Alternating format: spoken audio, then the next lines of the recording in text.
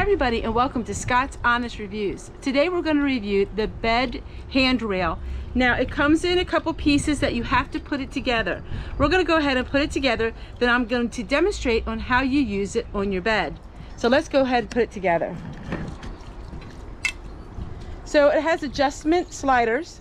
You're going to push the pin in and slide it to however wide or however narrow you want it. We're going to go with the most narrow. So you're going to go ahead, push the pin in, and it's going to look like that.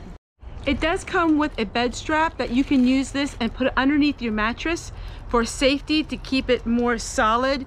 The handrails, this is optional. You don't have to use this. Let's go ahead and put it on our bed.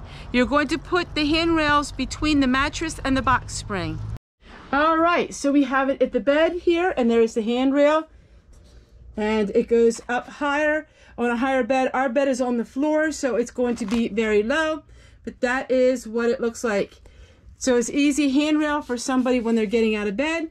All they have to do is go to the handrails here to help them.